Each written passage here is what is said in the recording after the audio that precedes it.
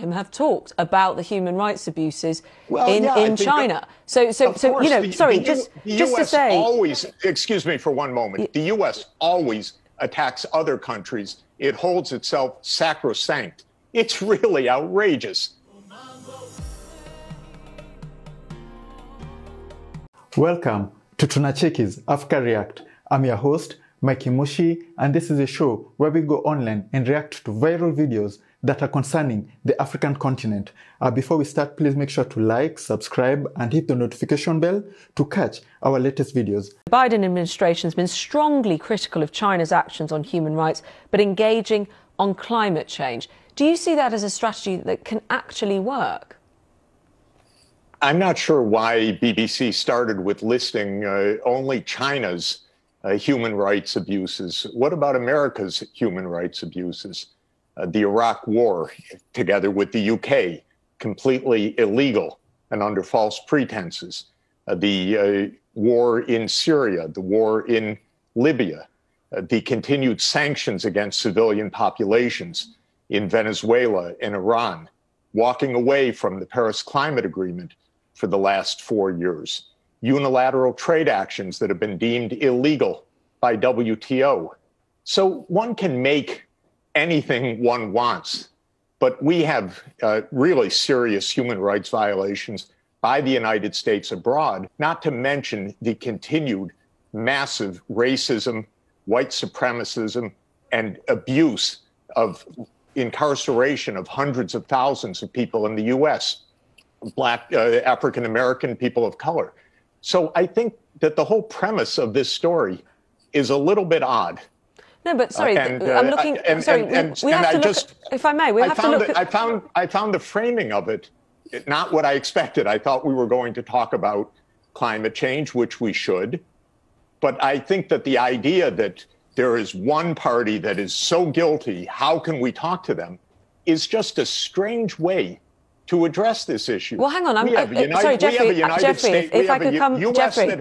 I'm hoping we can have a conversation. I'm hoping we can have a conversation about the human rights abuses in China. So sorry, just to say. Always, excuse me for one moment. The U.S. always attacks other countries. It holds itself sacrosanct. It's really outrageous because I know what goes on in American foreign policy. And I know how abusive it is. And I know what it's like to live in a racist society, which I happen to do, where a significant part of this country is racist, followed a racist president who led an insurrection on the Capitol. And so the framing of this issue is strange. That's what I'm saying. What, by your own country as well as the rest of the world? I believe by the government.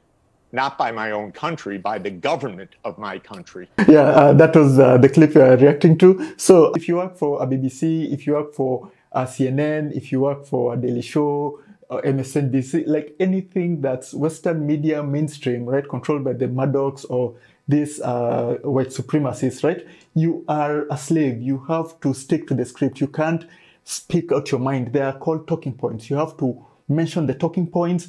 You stick to the talking points regardless of your feelings, right? That's why Don Lemon, I think he got fired, right? CNN is now starting to become right. And Fox News also fired that other guy, I forget his name, because he was being too, unhinged, just saying, he might by mistake tell the truth, right? So Western media doesn't want that. They don't want the people in front of your screens talking the truth, telling their honest opinions, right?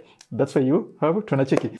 You're a bunch of hypocrites. Everybody in Western media, all of you, regardless of where your heart is, hypocrites, right? That was our quick reaction.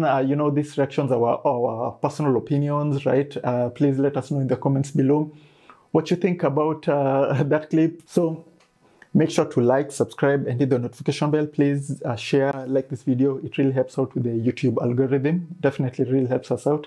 Yeah, thank you to our members, our Patreons, and anybody who donates us, buys our merch. We really appreciate you guys. It's the small things, but it really helps out. So with that said, this has been Mikey Mushi from Tunacheki. And always remember, Africa is watching.